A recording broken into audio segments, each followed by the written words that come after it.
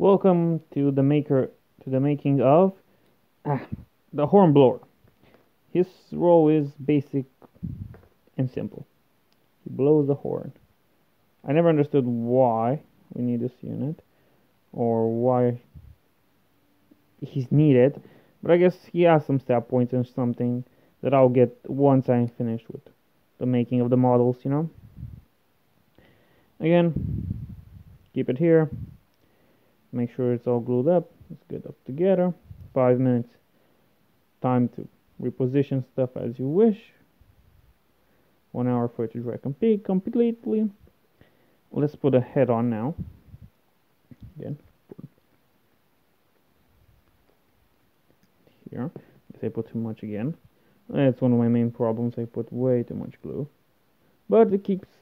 But after some time it just goes as it should be. Now let's give him the hand. And this hand is interesting because I'm gonna give him the shield so he can look badass while blowing a horn. So nobody can dare mess with him because he's gonna bash their head in with that fucking shield. Yeah, it's a big shield. Everybody says that. Something he's compensating for something. Others don't. Now again, you can use the base, but I'm gonna do that by myself because you already know how to use the base. And I guess that's it. You don't really need to know how to do the chaos words and so because it's the same process. Swords and shields and whatever. But this unit has the ability to use a horn, which I really found disturbing while looking at the... Let me put the camera back right up again.